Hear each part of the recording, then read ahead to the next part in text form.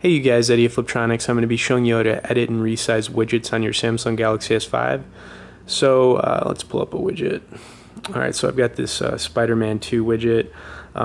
What you want to do is hold it down, and when you hold it down you're going to get a resize option here. You can choose to make it bigger. Not all widgets are going to be the same. This one doesn't really get bigger, but once you have it set, you can also choose to move it up and down. I mean, different widgets are going to be able to do different things, obviously, as far as being able to be resized and stuff. But this would be basically how you would resize and move it. So you just got to hold down,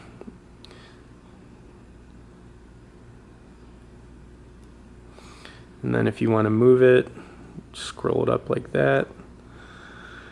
And that's how you resize and edit widgets on your Samsung Galaxy S5, guys. So thanks for watching this video. Stay tuned for more on the S5 and be sure to subscribe to our channel.